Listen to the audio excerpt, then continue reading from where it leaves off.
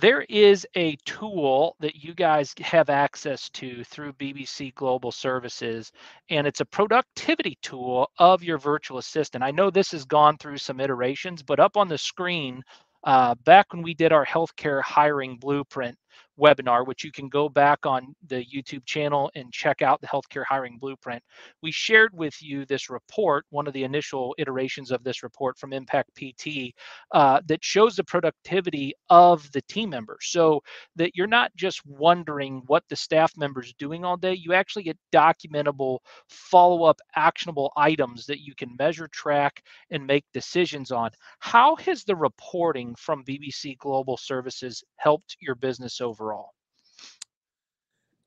Yeah, so I would say that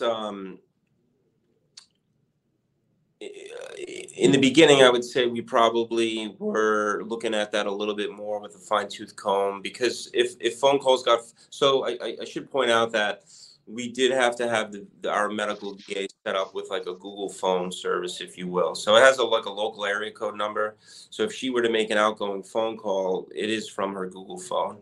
Um, so sometimes incoming phone calls or return phone calls, if you will, might go to her, that particular Google phone number. So the report was helpful in knowing, I suppose, like how many incoming and outgoing phone calls she was handling, how many new authorizations, she was handling, things like that.